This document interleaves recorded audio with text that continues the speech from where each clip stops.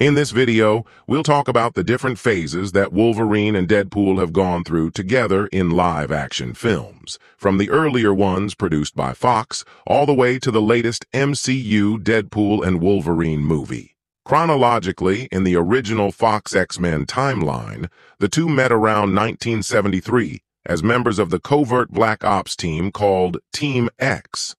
Back then, a 140-year-old James Howlett, aka Logan, still with his original bone claws, was recruited while serving in Vietnam. And so he, along with several other mutant soldiers on the team, performed clandestine military operations around the world, under the command of William Stryker. Among them was Wade Wilson, a mercenary who was a master swordsman with superhuman reflexes and agility. After a huge falling out, Logan decided to leave, and the team would also later disband. So now, we move forward 6 years later to 1979, when the Weapon X project was in its active phase. William Stryker was leading this secret U.S. government project where they experimented on mutants for military purposes, and he brought in 2 of his former Team X soldiers as test subjects. Logan underwent an adamantium infusion procedure, which gave him an indestructible skeleton alongside his signature shiny metal claws.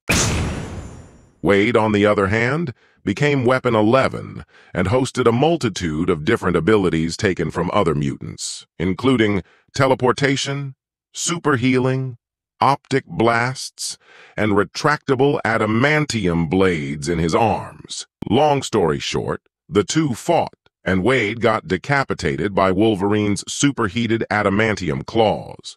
Wolverine, however, lost his memory later from an adamantium bullet to the head, while Wade's head was still alive, but never ever mentioned again.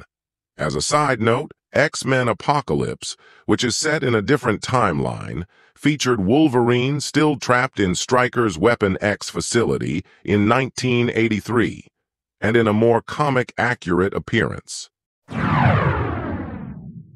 And now, we skip ahead a few decades into the future, where both of these characters would be affiliated with the X-Men in different ways. In the early 2000s, an amnesiac Logan would join Charles Xavier's team of black leather-clad righteous mutants. He fought alongside them in 3 movies, and then sort of went his own way, before reuniting with them later as part of the Future Resistance Group against the Sentinels. During that war, Logan went back in time, changed history, and created a new timeline, resulting in this new version of Deadpool. In this new timeline, Wade started off with no powers, but had his recessive X genes activated in an experiment conducted by the Workshop, a modern-day version of the Weapon X program.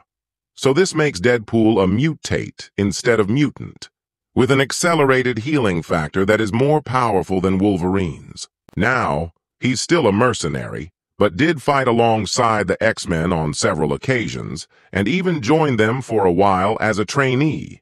Deadpool even had his own separate X-team, the extremely short-lived X-Force.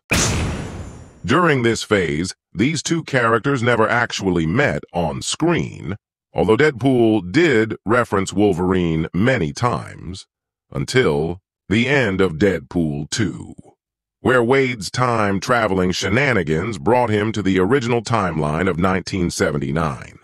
So he helped erase that painful memory, opening doors to a new and better Deadpool and Wolverine story, which, of course, is the title of their new movie together. Now officially part of the larger MCU multiverse. As we all know, this Deadpool is already no stranger to time travel, having played around with Cable's device and messing up the timeline in the process. Now he's gotten himself involved with the TVA and is forced to partner with a Wolverine variant in a comic-accurate yellow suit as they hop across different worlds to save the multiverse. And there's gonna be multiple other variants of both of them, too.